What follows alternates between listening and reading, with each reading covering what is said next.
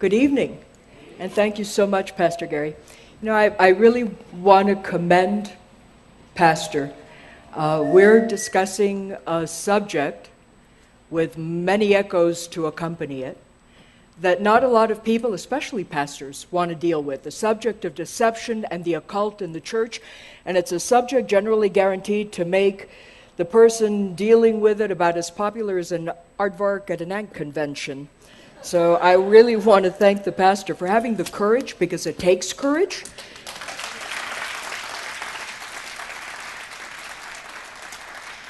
But you know, to ignore the subject of deception and the occult and prophecy in the church today is to ignore a vast portion of Scripture, including the warnings of Jesus Christ himself on the subject.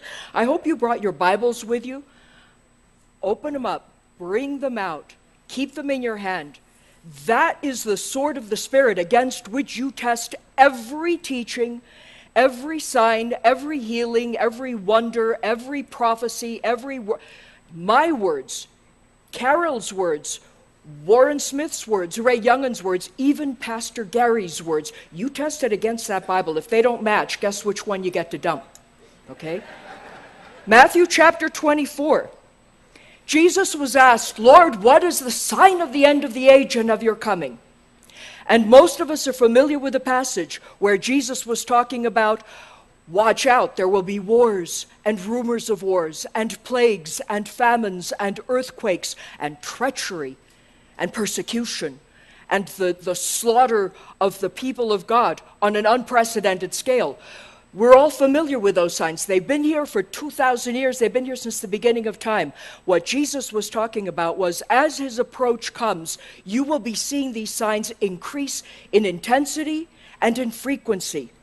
And he said, however, the first sign before he gets into all these others is in verse 4. See to it that no one mislead you. For many will come in my name saying, I am the Christ, and will what? Mislead many. The first sign Jesus Christ mentions, Lord, what are the signs of the end of the age and your coming, is watch out, heads up, spiritual deception. People of God, you see to it, no one misleads you. Christians who think, I'm a Christian, I'm sincere, I can't be deceived. Ha! Dream on. Because the Lord Jesus Christ is saying, you pay attention and see to it no one mislead you. Then he goes down, and in verse 11 he says, and false prophets will arise and will what? Mislead many. Not only will you have false Christ standing up saying, I am Messiah, I am the Avatar, I am the Guru, I am the way, I am the... You will also have false prophets, those men and women standing up saying, thus saith the Lord, listen to me. And they will have signs and wonders to prove it. How do I know? Jesus tells me. In case you didn't get it the first two times, mislead you, verse 4, mislead you, verse 11. He tells you again in verse 24 and 25, for false Christs and false prophets will arise, and will do what? Show great signs and wonders so as to mislead, were it possible. How can it be that people of God who should know the word and be testing all of these things against the word, even the children of God will be misled? See to it no one mislead you. And then he says, if you do not pay attention, you are running a great risk of massive deception. In 2 Thessalonians chapter 2, look, the world is being groomed for the arrival of one whom Scripture refers to as the Antichrist, the one who is coming presenting himself instead of Christ. And in 2 Thessalonians chapter 2, turn to that, because it's worth taking a moment to look at it. It sets the foundation for why we're seeing the massive increase and influx of occultism in the last 100, and especially in the last 50, 60 years.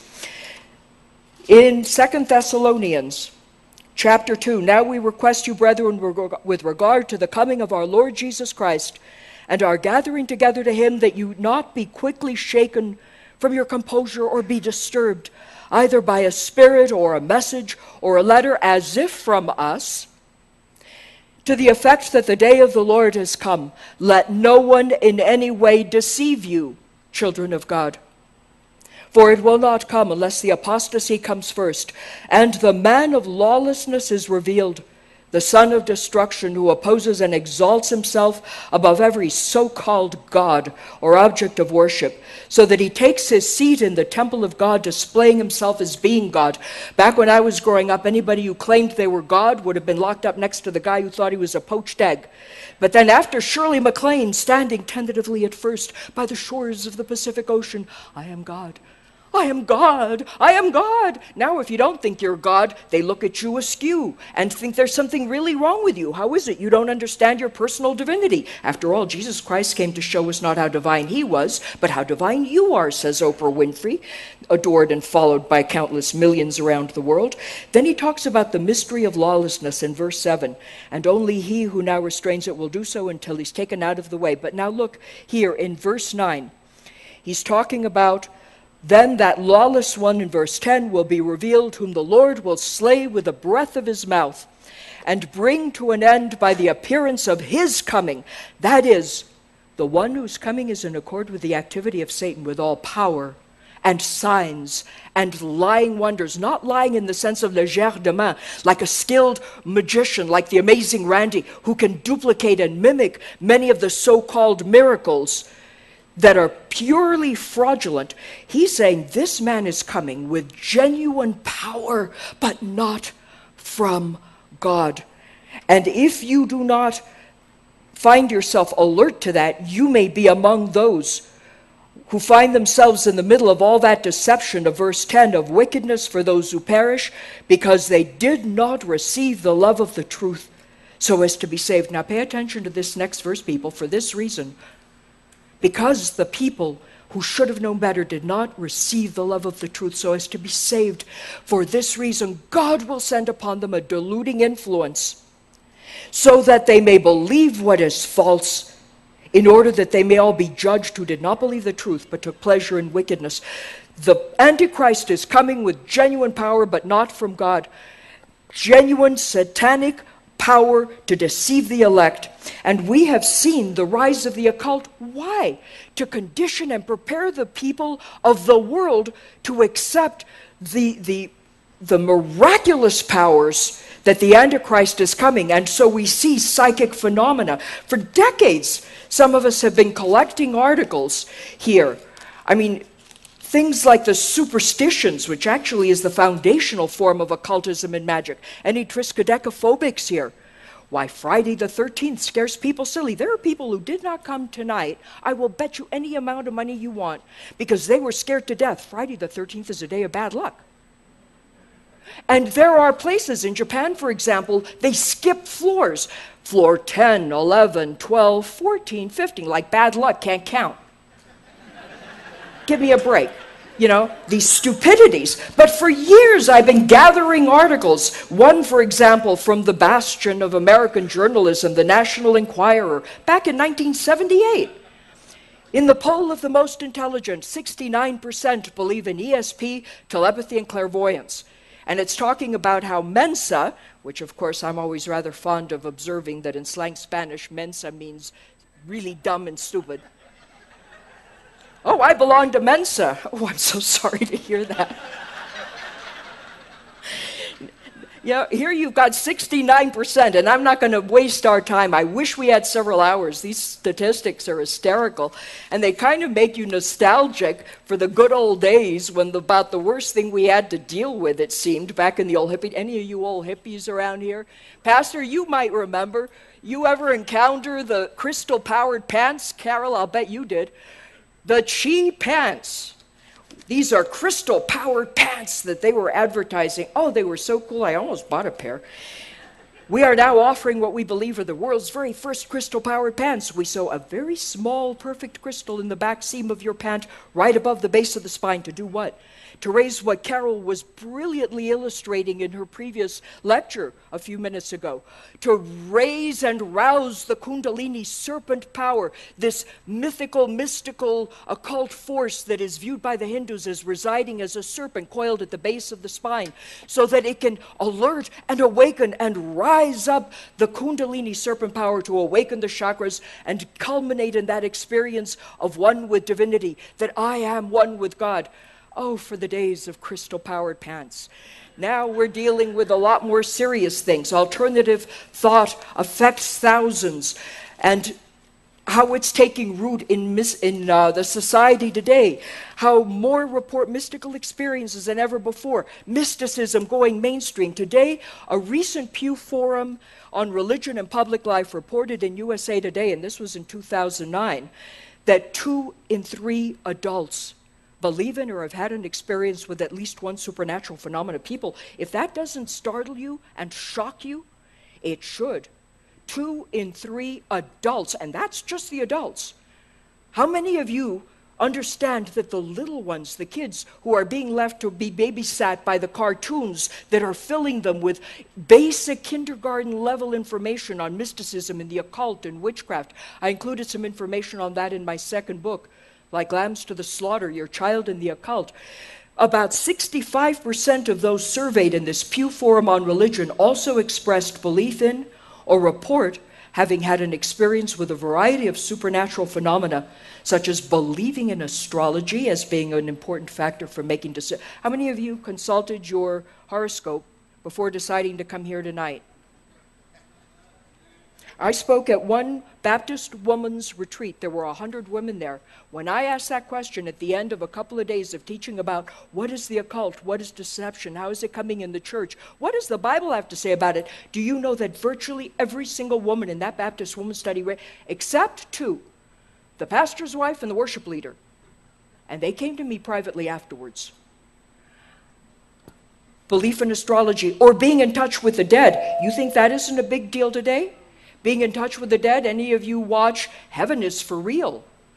Any of you reading the articles in the Christian magazines about the near-death experiences and moving in through portals and into heaven and talking to the dead? New Apostolic Reformation is filled with that. We'll touch on that, I think, between tonight and tomorrow, I'm sure.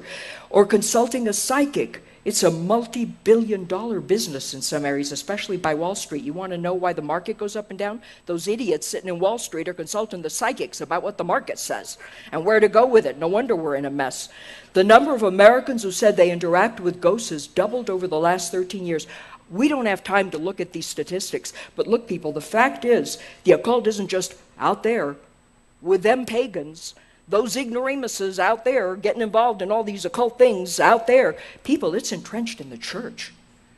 There are Christians, many, maybe even sitting here, who themselves have either been involved in this, had experiences with it, played around with it as a kid, inherited it, maybe down through the family line. You've got family members who've been involved in spiritism or santeria or witchcraft or voodoo or tarot cards or worship of Mary, worship of saints, all kinds of occult things that can come down even in the church because of the ignorance and the lack of discernment of the church, because pastors will not teach on the subject. 80% of the kids in the church, Christian youth, say they have never been taught anything about the paranormal or the occult. And then we wonder why they show up at Halloween parties, the celebration of the great Celtic New Year and the worship and idolatry and the celebration of every form of occultism, witchcraft, superstition, the dead, and everything dark that God has called abomination, which I hope we'll have time to get into tonight. If not, I will deal with it or at least touch on it tomorrow evening when we conclude, when we talk about how do you test the spirits? How do you find out what's the difference between fleece and fur, the wolf and the sheep? It's in the church with Harry Potter, with the Twilight series that they just rerun. All of these mystical things. Parents, do you have any idea what your kids are into? It is scary. Look, in the Berean Call, may God rest Dave Hunt's soul, a true prophet of the Lord in many ways, who sought and paid a dear price for trying to alert the church to these things and was pilloried for his trouble, called a hater and a Pharisee and a divider of the brethren. We'll touch on that later and see who the divider of the brethren really are. He said, the Berean Call staff said in an article in 2006, a call to repentance. He says, quote, more than 90% of Americans claim to believe in God, and about 80% call themselves Christians. Guys, just because a Mercedes-Benz is sitting in your garage, right, doesn't mean it's yours necessarily, and doesn't mean it's worth driving. They fall apart a lot. But when asked to define God, the answers range from Mother Earth to a higher power. And many who claim to be born again deny that Jesus Christ is the only way to God. About 70% of Americans, 64% who call themselves born again, and mind you, this was in 2006, and 40% of self-proclaimed evangelicals reject the idea of absolute truth. And most of those who claim to believe in absolutes have fallen victim to a universal reluctance to speak the truth. Political correctness has entrenched itself even in the church, which, by the way, political correctness originated with the Soviet Union. It is not politically correct to speak against the state and anything we decree to be truth. What the heck is it doing in our society, and what's it doing in the church, where people will not speak the truth because they don't want to offend anybody, they don't want to hurt anybody's feelings, they don't want to open a can of worms? 1 Timothy 4:1, Pastor Gary properly opened with it. The Spirit, not Paul, not his opinion, not gee, I think. The Holy Spirit explicitly says that in latter times some shall fall away from the faith. Doing what? Giving heed to seducing, lying spirits and doctrines of demons. Not doctrines about demons, but doctrines taught by demons. 2 Corinthians chapter 11, verse 13, 14, and 15.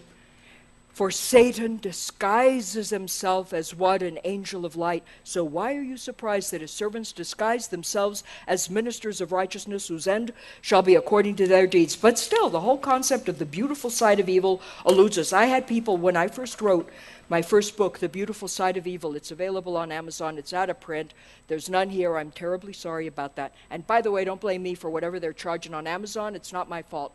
But when that book first came out, I had people calling me up, what do you mean the beautiful side of evil? There ain't no such thing as the beautiful side of evil. Why don't you call it the beautiful side of trials and tribulations? And I'm thinking, ay vey, you don't understand. There is a form of occultism that is blatant and clear and in your face, but there's another form that's like Satan coming disguised as an angel of light. So why are you surprised if his ministers, his servants, some even in pulpits of the biggest churches in the world, are proclaiming to you doctrines taught by devils? Let me give you an example of that. A number of years ago, December 1st, 2008, I know, Carol, you'll remember this. There was a terrorist attack at the Taj Mahal Hotel in Mumbai, India, and a couple was being interviewed. 180 people were slaughtered by these terrorists in the name of their God. Murdered innocent people. I'm sure their God was very proud of them. And these people, Ben and Carla Makoff, were being interviewed, and listen to what they said, because it's applicable to the entire subject of this weekend. They said, these kids, they didn't have the mustache. They didn't look evil. They looked like young men, probably in their late teens, early 20s, slim, athletic looking, talking to each other. One was talking to on a cell phone. And then he knocks on their door. They were going up and down the hallways, ringing the doorbells and knocking on the doors of the people in the hotel room. And the minute they opened the door, bam, they killed them in the name of their God. And these people knew, they saw what was going on, and they hid down, and he peeked out and he could see this happening. And he said, you know, the face of evil isn't necessarily evil looking. Are you getting that? If you're sitting there expecting the bad guys to wear the black hats and the good guys to wear the white hats, or wear an obligingly sinister sneer, like most of Congress, a good part of the Senate, and not to mention the White House,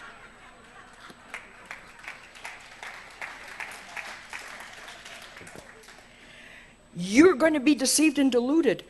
The face of evil isn't necessarily evil looking. The same assumption is made on a spiritual level.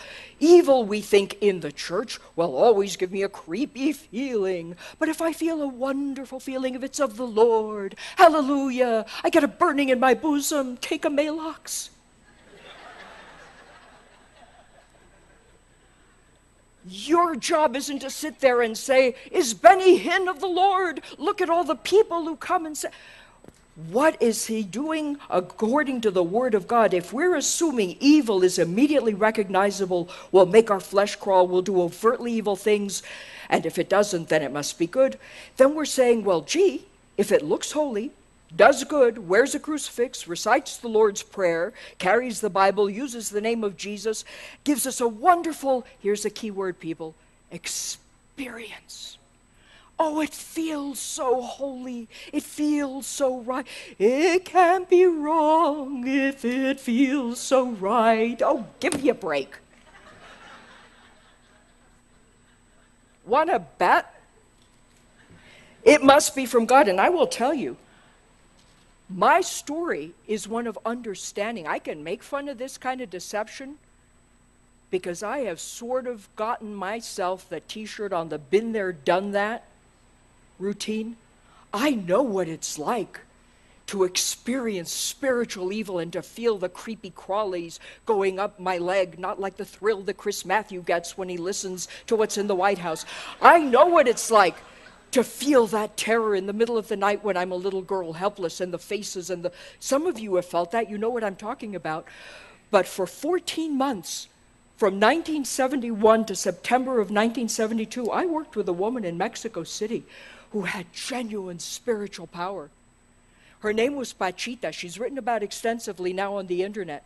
Books have been written about her, and some of the top psychic researchers in the world have not only, or did not only, back before she died, have operations themselves, but investigated her pretty thoroughly and said she is one of the most astonishing, genuine psychic surgeons, shamans in the world. There are many frauds. Most of them are. But the existence of a counterfeit presupposes the existence of the original. Otherwise, the counterfeit is meaningless. A counterfeit $100 bill means nothing if there isn't a real one out there somewhere, right? There is a genuine individual out there somewhere, people who know and have been able to tap into genuine psychic, occult, according to scripture, demonic power and do astonishing things.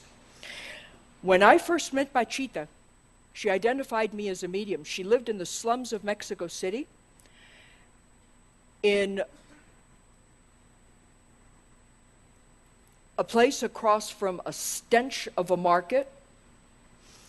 She had for 40 years been doing things that had gained her fame across the world. People crowding in to see and consult with the spirit who claimed that he came and worked through her. A spirit that called himself Hermanito, little brother, and claimed that he was the spirit of Cuauhtémoc, who had been untimely killed by the Spanish conquistadores in 1519, 1520, 1521, and was coming back to work through Pachita to fulfill his karma. And he did incredible things through her. I walk into this little room, a courtyard crowded with people, some dressed in rags, others elegantly garbed, all of them coming for a final hope to consult with the spirit who claimed to be from God, claimed to be all-knowing, claimed to be all-powerful. And I walk into this little room, her spirit guide, her falcon, Bob Jones, had an eagle that came to him, swift eagle. The shamans all know you have to have a you know, in your airport here, when you come into your beautiful airport, there's this beautiful carving of a shaman with his eagle going on a vision quest. Most shamans know they need to have a power animal for their vision quest. Pachita had a falcon, and I walked into this little room lit by a single naked light bulb, and there was bottles of smelly alcohol, and there was an altar in the corner with musty dead roses in some vases. There were weird things on this altar, all bound up in dark cloth and strings and cascabeles. How do you say cascabeles in English? These rattles that were placed over it. There was a rusty hunting knife on the altar. There were people milling about. There was a statue of Cuauhtémoc on the altar. There's a big, full, huge, monstrous size in Mexico City of Cuauhtémoc, a great hero of the Mexican people. And there was a miniature of this on the altar standing next to a crucifix and a picture of Jesus. And then I see this old woman. We got there too late the first night I arrived to see the operations, but there's an old woman sitting on a cot with dried blood crusted up to her forearms, puffing on a cigarette, talking to one of the leaders of the mind control group that had brought me. I'll tell you about that in a moment. And she asked me if I were a medium, and I said, I don't know, Pachita, sometimes I think so, because the feeling in this place was so different. I'd spent years in terror, in horror, knowing the existence of the spiritual was there, and knowing there were evil beings there, and being absolutely powerless to do anything about it. But now, I walk into this place where miracles purportedly take place, and the feeling, the sense, the vibration, the atmosphere was so different from anything else I'd encountered. And there's this old woman who's glaring at me intently and asking me if I were a medium. And then she instructs me, come back. And I'm told that I've been selected to be one of her personal assistants, a great honor. And so I start going to Pachitas, and I assist over the 14 months I worked with her in over 200 operations and witnessed over 200 others. And people, can I prove it to you? No, I cannot. I can only tell you that I stood there and watched Hermanito peel a cataract off a woman's eye, the first surgery I ever witnessed and assisted in. A woman who was, and back in 1971, cataract surgery was considerably more frightening, especially in Mexico, than it was or is today. And she was terrified, and Hermanito said, fine. He sits her down. He takes the knife. He begins to peel away. And I'm standing this close to the woman's face. He takes a bottle of unopened alcohol, pours it in the woman's eye, peels it off, puts a cotton over it, bandages her up. A week later, she comes back. The cataract is gone. The doctor can't figure out where his surgery patient and the fee that went with it vanished to. The cataract was gone. I assisted in the surgery of a man who came from California, part of the Mormon temple. And he stretched out, and people, I know what you're about to hear is medically impossible. No, I have not lost my mind. There was a medical surgeon who often attended these surgeries and helped assist in some of these things with his own surgical practice in Mexico City. And I assisted in a surgery in which this man has his back sliced open. My hands are on either side of the wound with nothing more than a rusty hunting knife and a pair of scissors and a bottle of unopened alcohol. It's the one concessioned antiseptics, enough to make any doctor, nurse, or nurse practitioner in this place run shrieking from the premises, and I don't blame you. I'd have been right behind you if I hadn't had my hands in it. And Hermanito takes a vertebra out of, no sleeves, no fake thumbs with betel nut juice, takes a vertebra that had been collected from the cadavers at the morgue, at the city morgue that morning, and he removes this vertebra. Yes, I know it's medically impossible. And he places another one in, and I've got my hands on either side of this man's spine, like this, with the vertebra being hammered in. Yes, he can feel it. Yes, he's feeling pain. No, not too bad. The blood pouring over my hands. A word spoken, the blood stops. A tumor removed and a stench filling the place. No sleeves, no jars. I helped set up this operation myself, people. And the man is healed, blood on his pajamas later that night. We change his pajamas. That tumor and the pain in his back were gone. I can't explain it medically. What about the man who had an inoperable brain tumor that I saw and assisted when this tumor was, the skull was split open, and in the middle of removing the stench of a tumor from the man's skull? Yes, I know it's impossible. Hermanito reaches in, and as I'm looking at this man's face, suddenly his eyes are totally crossed, and Hermanito says, little daughter, look at this man's eyes. Is he okay? I said, well, are you okay? He says, no, I feel really dizzy. This is really weird. I can feel this thing inside my skull. And Hermanito, I said, no, his eyes are totally crossed. Well, that won't do, will it? And he sticks his hand back in the man's skull, fiddles around, and I watched as this man's eyes straightened back up again. A year later, when I went back and I did some research and I tried to track down some of these people with whom I'd interacted during these surgeries, that tumor was gone. A boy born dumb. Hundreds of these operations, there is genuine power involved there. Gold dust that was manifested. She would have fit right into a lot of the New Apostolic Reformation sessions. A man named Andrija Buharic, he died in 1995. This man had a medical degree from Northwestern University with a specialty in bioengineering, held more than 60 US and foreign patents. And by the way, it's worth noting that Dr. Puhadic was the very first U.S. military intelligence research and development programmer on psychic phenomena, PK, and mind control that were being conducted by the Army, etc. This man was a brilliant genius and a researcher. In January of 1978, and I have his own testimony, he went to research Pachita, and he gives a testimony on how she took a knife, jammed it in his ears, dug around, and removed an autosclerosis, a spongy bone growth from both ears that was causing progressive hearing loss. And his testimony, the testimony of this man with 60 patents, and one of the first developers of the super soldiers and the great military psychic warriors and warrior monks in the United States Army. They were doing that in Russia and China as well. Had his own surgery, and his testimony was 1 month after my operation was complete, my hearing was totally back to normal. And he said this woman was genuine. Couldn't explain it. I met this woman through a group called Silva Mind Control. It was rapidly changed to the Silva method. They figured out mind control wasn't such a cool thing. It's one of hundreds of throwbacks to the New Age descendants of Eastern mysticism that advocate finding one's inner God. It was started by a man named Jose Silva, and who cares? We're not going to take our time looking into that right now. But it's one of those 48-hour self-help programs that help you tap into your inner God, your latent genius potential. They would teach you using techniques of auto-hypnosis and first-level induction techniques, meditation, Eastern meditation techniques, guided imagery visualization techniques. They were basically teaching you how to alter your state of consciousness, how to tap into the alpha brainwave frequency, which can be measured by an electroencephalograph, and teach you how to tap into that at will. Basically, they were teaching you in 48 simple, short hours for a very small fee, how to become a psychic, a guru, a medium, an occultist, a shaman, in a short period of time, and it was astonishing. When I first encountered Silva Mind Control, I had just graduated from college with a Bachelor of Fine Arts degree in theater. Couldn't act my way out of a paper sack, don't tell anybody, I still got out of college with my degree. Went back to Mexico, and Papa said, "You're looking bored stiff, why don't you go check out this mind control people?" And that's how I met them.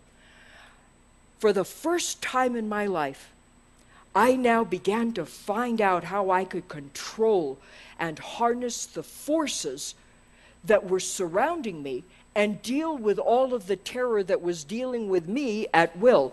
I was learning how to develop the psychic abilities that I had from the time I was a little girl.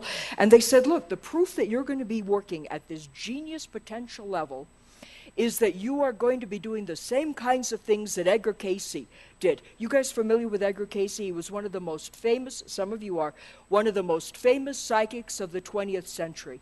From the time he was a young, he would find himself irresistibly falling into a sleep. It was a trance state, and these voices would begin speaking through him. He tried to fight it for a long time. He was a good Methodist, read the Bible once a year, every year for like 47 years or something like that. He knew the Bible. He said, if ever the devil was to pull a fast trick on me, this would be it. But he'd find himself going into a trance state, and in this unconscious state would be given the name, age, location of an individual anywhere in the world, and the voices speaking, yes, we have the body before us, would speak exact, direct, unbelievably accurate information about what this individual needed, and exactly where to find the obscure medicine, yes, in this little pharmacy, on the second shelf behind the third bottle, under the second, which got lost back in 1982. You have this thing there, and that is what's going to help this person. We were being taught to do exactly the same thing Edgar Cayce did, but on a conscious level. And Dion Fortune made a very astute observation. Shifting consciousness is the key to all occult training. But look, the point of this is here. Using the techniques of guided imagery visualization, techniques that are used in the inner healing movement, techniques of hypnosis and positive confession that we see in the word faith movement, occult meditation techniques that are identical to the techniques used by the inner healing movement and the contemplative prayer movement and the breath movement. We were being trained to be psychics and shamans. And they said, look, one of the key things to your evolving and your development into this genius potential is you need counselors. 2 counselors. And I said, I don't want 2 counselors. I only want one counselor. You've got to have 2 counselors, a male and a female. And they explained to us that these counselors were essential for the work we were going to be called to do. They said these counselors, however, are unpredictable. They said one rabbi who went through the Silva method asked for Moses and Rebecca, and I think he got a pharaoh and some belly dancer. And he was horrified by it, but there was nothing he could do. They were his counselors and they came. What counselor could I have? People, I was a Christian. I loved the Lord Jesus Christ. I said, there's only one counselor I want, Jesus Christ of Nazareth. After all, Jesus didn't he say, behold, I stand at the door and knock. If any man open the door, I will come in and sup with him. I said, I want Jesus. So, using techniques that were also being taught by John Wimber, I was there at the Vineyard Anaheim where they were teaching the young pastors and the people coming to the seminar sessions of, okay, take a deep breath, breathe in, breathe out. Now we're going to go using the metronome and the hypnotic techniques, first level induction. We're going to take deep breaths like the breath prayers, breathe in, breathe out. We're going to count ourselves down to a special place of silence. After all, doesn't the word say, be still and know that you are God? Don't you know that's how many of these people have now retranslated Psalm 46, be still and know that you are God. And so now, in this place of stillness, we created a special psychic laboratory, a special place.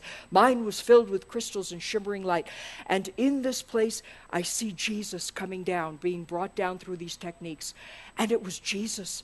And I stood and fell at his feet. But then I said, maybe I got the wrong one. And I go back and I try it again, and I bring down through the same techniques. And now he's doing weird things. I prayed and I said, Lord, show me. Is this really the counselor I'm supposed to have? Or am I supposed to have a belly dancer and some pharaoh? This Jesus then started doing weird things. He came down again. I was alone in my room at night. No one was awake. It was in the middle of the night. And this horrible, twisted, contorted face of a werewolf shows up. And I'm terrified and I can't count out. Any of you who've traveled out-of-body experiences and been caught in this realm, like Robert Monroe and others have been, know the reality of this psychic realm that we're being led into by many in the New Apostolic Reformation and many in the occult. And in this spot, I'm seeing the werewolf face and Sarah Bernhardt, all right, I had to have two counselors. I figured I could use tips on acting. And she's showing up, werewolf face, Sarah Bernhardt, Jesus, werewolf. And I said, Lord, why are you doing this? It frightens me. And Jesus said, oh, my child, it's just that you're not evolved enough. When you come to grow and understand who you really are, then you will see us as we really are. Look, people, I was a true believer. I loved the Lord Jesus Christ. But I didn't know that Satan comes disguised as an angel of light. I didn't know some of the passages that we're still going to take a moment to look at, even though I'm running out of time, about another Jesus, a different spirit, a different gospel. I thought this had to be the real Jesus. After all, like Richard Foster says in Celebration of Discipline, any of you familiar with that book? The first edition of that book, I've got one with me if you want to see it, 1978 edition. He said, look, you can actually encounter the real Jesus using these techniques of guided imagery visualization that he helped bring into the church, that come straight out of the occult and shamanism, that I was taught by the medium Pachita and by the psychics and in Silva Mind Control. He said this on page 26 of Celebration of Discipline. Hence, you can actually encounter the living Christ in the event and be addressed by his voice and be touched by his healing power. It can be more than an exercise of the imagination. It can be a genuine confrontation. Jesus Christ will actually come to you. People like sweet Sarah Young, whom I'm sure is one of the sincerest, most genuine people on the face of the earth. I have no reason to question her sincerity. Who has this encounter at L'Abri, which is where I wound up, interestingly, beginning to get out of the occult. She finds herself encountering a Jesus who says, I am Jesus, and I'm now going to give you these wonderful new revelations. And I wonder, as I look at these revelations that claim to be from Jesus, and as I compare them to the Word of God, what Jesus is she talking about? Because he sure sounds like the Jesus in my psychic laboratory, not like the Jesus I found out is in the Bible. But the experiences are glorious and mystical. And I, like Sarah Young, I learned to visualize this golden white light of protection all about me. I was practicing and teaching yoga, hatha yoga and raja yoga, and sure that because it was feeling so peaceful and so centered, it had to be from God. Nothing could have been further from the truth. I was now a firm adherent in the belief in reincarnation and having over 15 different memories of incarnations, and my experience told me all this was of God. But back in those days, there was someone in my life who kept doing the most dang blasted annoying things. She kept asking questions. How do you know? Yes, you're having all these wonderful mystical experiences. How do you know it's from God? How do you know? And I came up with all these smooth, slick explanations, but the truth was I didn't have a clue how I knew this was from God, except that my experience felt that way. And please make a note of it. All this time I was a Christian, I'd accepted the Lord my freshman year in college. I understood the Roman way, Romans 3:23, that all have sinned and fall short of the glory of God. I understood Romans 6:23, that the wages of sin is death, but the free gift of God is eternal life in Christ Jesus our Lord. I knew Romans 5:8, that God demonstrates his own love toward us in that while we were yet sinners, Christ died for us. And I knew Romans 10, that if you confess with your mouth Jesus is Lord and believe in your heart that God has raised him from the dead, you shall be saved. I was a true born-again believer, people, when I got involved in Silva Mind Control, when I became more psychic than I had ever been in my youth, when I got involved in belief in reincarnation and yoga, when I got involved in working with a psychic and a medium and doing the best I could to become a full trance medium and channeler, I was a true Christian. The problem was, I was ignorant as the day was long and dumb as a stick. The fact is, most people in the church have all the discernment of your average pogo stick. They wouldn't know a counterfeiter if I ran them over in the street. That's what I said to Edith Schaeffer, the wife of Dr. Francis Schaeffer, one of the great theologians of the 20th century, who, when I met her, I went to listen to Dr. Schaeffer, and she was saying to me, Johanna, I'm a little uncomfortable about these experiences. And I'm saying, Dr. Schaeffer simply doesn't understand. And Mrs. Schaeffer, I'm sorry to say this, but you're a narrow-minded, Bible-thumping, fundamentalist, evangelical bigot.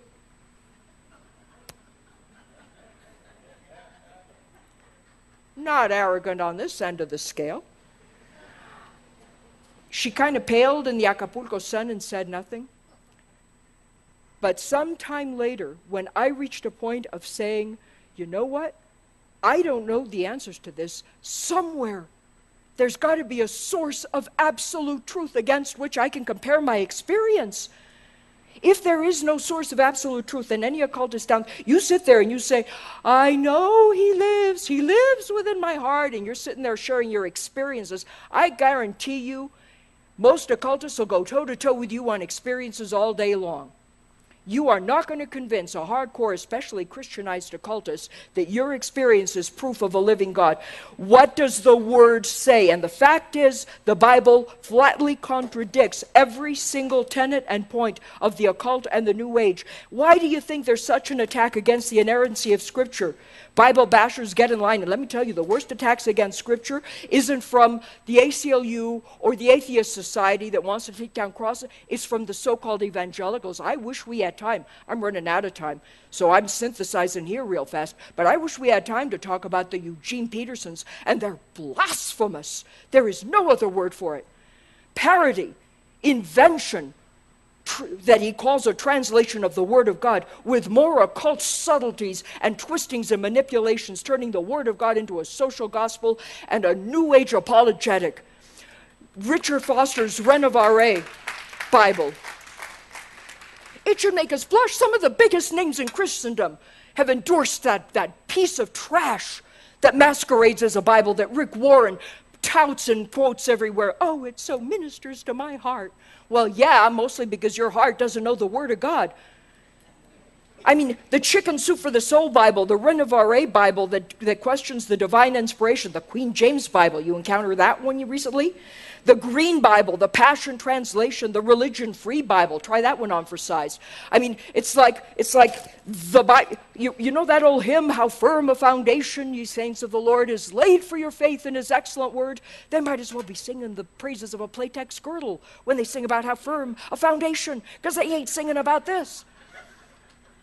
You know, it's like Elizabeth Swann in the Pirates of the Caribbean. Remember when she said, hang the code, it's just guidelines anyway, right? And all through the theme of the first Pirates movie, it's, well, hang the code, they're just guidelines anyway, until she made the mistake of saying it in front of the keeper of the code.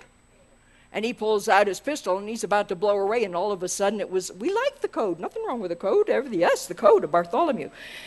The scriptures are the writings of God bearing the divine stamp and imprimatur. Those who dare treat them with levity. Who dares treat them with levity?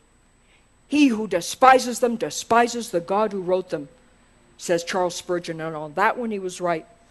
I wound up redefining Jesus to suit my experience. I started out with the Jesus of the Bible. I wound up with God, Jesus, the greatest guru, the greatest medium of the seventh sphere, wherever that was. I never did figure it out. The greatest prophet, the greatest teacher, Finally, I wind up in L'Abri, and I find myself with Os Guinness, who was then working on his first book, The Dust of Death, and with Sheila Bird, one of the counselors there. And they said, Johanna, read the Gospel of John, read the first epistle of John. And for the first time, this little question hit my brain like a little earworm that kept going round and round.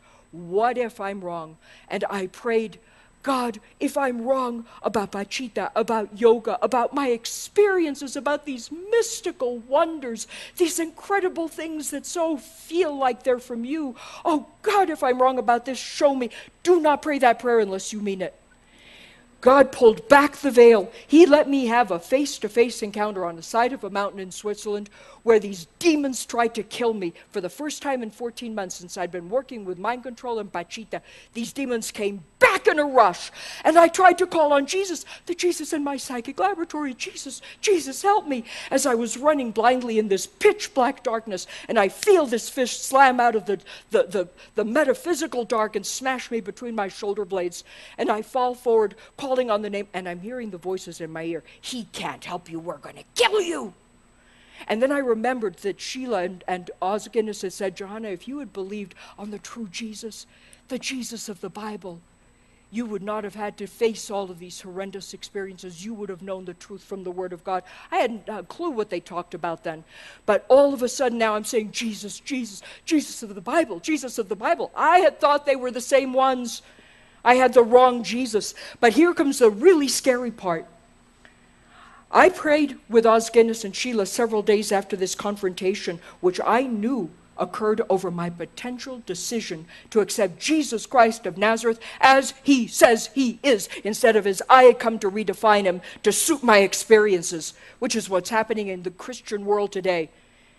Oh, we'll talk about that tomorrow when I talk about how you test the spirits, because the first test is Jesus. Don't miss tomorrow night. Don't miss tomorrow. Because what you're being taught is helping you differentiate fleece from fur. I met with Oz and with Sheila, and I prayed and I confessed my working with Pachita. But I didn't pray and confess all of my occult stuff. I didn't know to confess and renounce my occult psychic abilities that seemed to have come down from a great-great-aunt Dixie who predicted someone in my generation would inherit her power. I didn't know to get out of yoga and to stop practicing it. I didn't know to stop going back to Silva Mind Control. But then I did know one thing. Go back and read the Word. Go back and read the Word. And I started to read the Word. And all of a sudden I start finding, beloved, believe not every spirit, but test the spirits to see whether they're from God, because many false prophets have gone into the world. By this you know the Spirit of God. Every spirit that confesses Jesus Christ has come in the flesh is from God, and every spirit that does not And I said, well, I confess Jesus Christ has come in the flesh. Is that from God? And then a little voice said, maybe you've got the wrong Jesus, because, gee golly, I stumbled across 2 Corinthians chapter 11, verse 3, 4, and 5, Paul's great negative confession. If the word faith people are right, the mess the church is in is Paul's fault. If you speak something negative and it goes out into the cosmos, that's what's going to come back to you. Well, then the mess the church is in is Paul's fault, because he said, I'm afraid for you, little children, lest as a serpent deceived Eve by his craftiness, your mind should be led astray from the simplicity and purity of devotion to Christ. For if one comes and preaches another Jesus, which we have not preached, or a counterfeit, different spirit which you have not received, or a counterfeit gospel which you've not received, you nincompoops buried beautifully. How is it? Because you were going by your What? What do you mean another Jesus, a different spirit, a different gospel? We're going to look at that more in depth tomorrow. But when I started, and you know what's really scary? When I went back to Mexico, more psychic than ever before, and suddenly finding out from the word, wait a minute, maybe I got the wrong Jesus, and I confront this Jesus that had suddenly gone real quiet in my psychic lab. He was keeping a real low profile since I got back from Switzerland. And suddenly I call him and I bring him down and I say, Jesus, are you the Jesus of the Bible? Do you confess Jesus Christ of Nazareth? Are you the Jesus that died on the cross? Bam! It was like an atomic bomb fell, and my whole place of silence that the New Apostolic Reformation and the contemplative meditators and Thomas Merton and Henry Nguyen and Beth Moore and et cetera ad nauseum are sitting there working while they twist Psalm 46:10 to mean something it doesn't mean. Gone, shattered, vanished. That place of silence was a demonic counterfeit to the peace that passes understanding as you look to the truth of the Word of God. I was now an official Christian occultist before I suddenly tested the Spirit, and I had the imprimatur of L'Abri to go with it, like Sarah Bernhardt does. Well, I can't possibly be deceived. I got this Jesus experience at L'Abri. I went to L'Abri as Warren. I beg you, read Warren Smith's book, Another Jesus Calling. Read Ray Youngen's book, A Time of Departing. Read and watch Carol Matriciana's materials. These people are experts. They've done their homework. And mind you, they're paying a price for it. They're getting raked over the coals, even recently. They'll talk about that if they want to. But you have got to know. And I think I'm out of time, aren't I, Pastor? He just went like this. Ooh, that's a dangerous thing to say to me.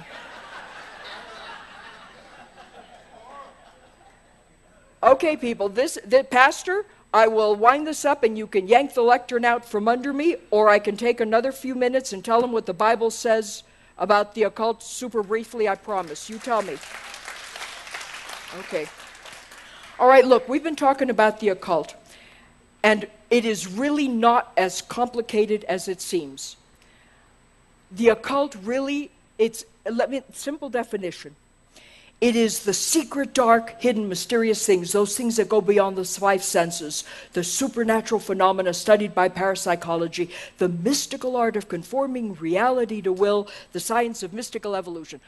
What on earth is that talking about? Who cares? It's as simple as Genesis chapter 3, right? You all know Genesis chapter 3, right? I hope you do. Somebody nod yes. I know you've got a pastor who teaches you the word. You know Genesis 3. Now the serpent was more crafty than all the other beasts of the field. And he came and he said to Eve, point number 1 in the occult, indeed, has God said. The first point you'll see in the occult is a questioning the reliability not only of who God is. Oh, God isn't really a he. We really need to address him as mother, father. Or maybe it's Om, like one of these neurosurgeons who had a near-death out-of-body experience says God is Om. Maybe he's an it or a she. Indeed, and furthermore, did he really say? The word isn't that reliable. You don't really need to look at this. You ate the menu, dummy. You read it once, that's all you need, and you maybe don't even need to read it that way. As long as you're sincere, you have the Rhema speaking to your soul. You don't need to test anything against this. Indeed, has God said. Point number 1 is questioning the authority of God and his word. And then Satan comes in, he says, you surely shall not die. He comes right out from questioning the reliability of God and his word to flat out lying. There is no narrow-minded, Bible-thumping, bigoted evangelical God. Rob Bell said so. Love wins. There is no place of eternal separation from God. Everybody gets to go to God. Everybody gets in. He's a jolly old treat dispenser in the sky. You put in your dime of sincerity and he will give you whatever you want. There is no judgment. There is no death. After all, little Colin Burpo went to heaven, and he's basically telling you there is no death. Mary Daly, an orthopedic surgeon, dies in a rafting accident and is brought back to life, and she's talking about heaven, an evangelical, this waiting place where you get to make a final decision about whether you want to be with God, and basically everybody decides they want to go be with God. There is no place of judgment and separation. Point 2 in the occult. For God knows that in the day you disobey him, in the day you stop trusting him and you eat of this fruit, you will be as God and your eyes shall be opened, and you shall have knowledge and power. People, that's how complicated and how simple the occult is. And the Bible has a very clear perspective on it. Turn to Deuteronomy 18. In Deuteronomy 18, and there are dozens of passages we can look at. I know your pastor will be so relieved to hear I'm not going to mention but one of them. When you enter the land, in Deuteronomy 18, beginning in verse 9 and following, when Moses is giving the people, the children of God, an overview about what they are expected to know as they're entering the promised land, he says this: when you enter the land which the Lord your God gives you, there shall not be found among you anyone who practices or imitates the detestable things of those nations. When you see the word detestable, the King James uses abominable, you sit up and you pay attention, because he's telling you that this is something he really feels strongly about.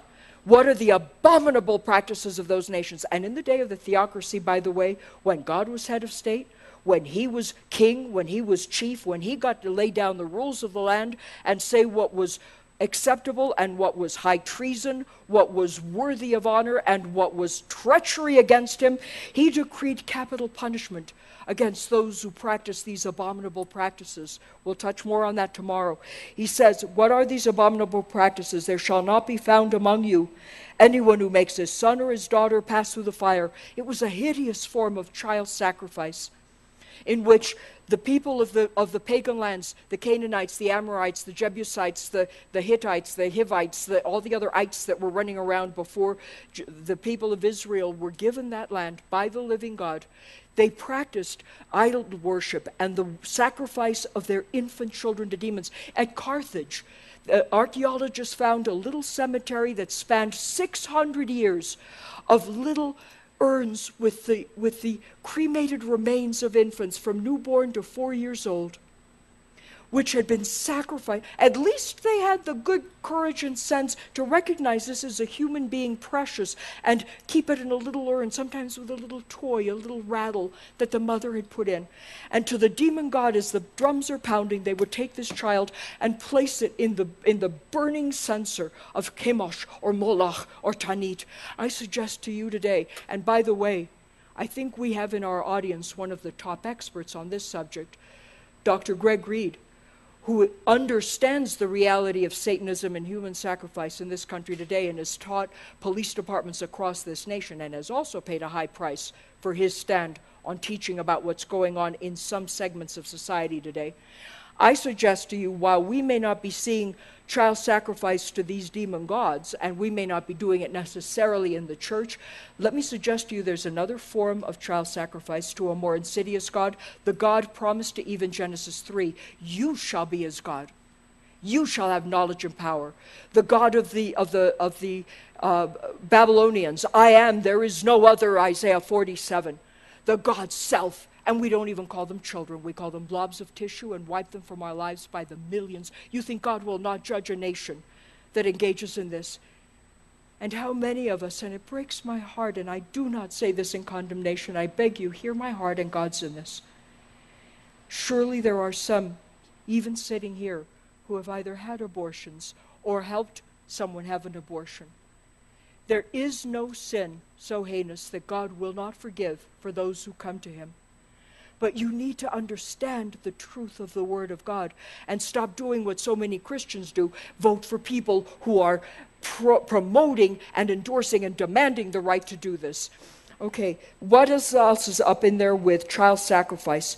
Or one who practices divination, the mantic arts, astrology as a form of occultism, of divination, the Ouija board, the tarot cards, the palm reading, the I Ching that Carl Jung was so fond of. All of these are forms of seeking after the future apart from God, using occult techniques. Or one who practices witchcraft, sorry, little Hermione of Harry Potter, the brightest witch of her age. Or one of the 10 million practicing pagans and witches in this country, probably at least that many. There's that many in the Barnes and Noble's book-selling thing, a growing number of people who ascribe to the tax-exempt religion of Wicca and witchcraft. Or one who interprets omens. Oh my goodness, it's Friday the 13th and I saw a black cat. I'm not going to hear this crazy woman talk to us about this stuff. Or a sorcerer, like Harry Potter, one who uses spells and hallucinogenic drugs to put themselves in an altered state of consciousness through which they can reach the same kinds of occult places if silence being taught to you in the New Apostolic Reformation, or one who casts a spell, or a medium, that would make me sit up and take notice, or a spiritist for whoever, or one who calls up the dead, the necromancers, Benny Hinn, who lies on the graves of Catherine Kuhlman and Amy Semple McPherson, to absorb the energy and the anointing that rises up through their grave to touch on his spirit. No kidding. Perry Stone, who communicated with the spirit of a dear friend who was telling him he needed to go into ministry. It's the practice of necromancy here. For whoever does these things is abominable to the Lord, and because of these abominable things, the Lord your God shall drive them out from before you. You shall be blameless before the Lord your God. For those nations which the children of Israel dispossessed listened to those who practiced witchcraft and to diviners. But as for you, children of God, your Lord, your God, has not allowed you to do so. And tomorrow, we're going to wrap up now because I am going too long. Tomorrow, we're going to talk about the practice of syncretism, which is how the occult, which God has condemned, has come into the church. God continually brought condemnation on the people of Israel for embracing the practices of the pagan nations and thinking they could honor God with that. Deuteronomy 12, when you enter the land, do not look at these people's gods and how they worship their gods and learn after them and think you're going to worship me that way. You shall not behave thus before the Lord your God. When the people in the New Apostolic Reformation, when the people in the evangelical church embrace techniques of mediumship, guided imagery visualization, shamanism, psychic abilities, which are all masquerading as gifts of the Spirit, they have embraced techniques and practices that have their origins in the occult. We'll talk more about that tomorrow night. But people of God, look to his word. And let's close with Isaiah 8. And when they say to you, consult the mediums and the wizards who chirp and mutter, should not a people consult their God? Should they consult the dead on behalf of the living? To the law and the testimony. If they do not speak according to this word, it's because they have no dawn in them. Father, seal the words that have been spoken tonight by Pastor Gary, by Carol, by myself, through the anointed worship of Chuck. Seal the words that are from you to our heart, Lord. And Lord, give us a hunger to test the spirits according to your word and to be a people pure and sanctified in the knowledge and truth of Jesus Christ and the simplicity and purity of devotion to him. In Jesus' name, amen.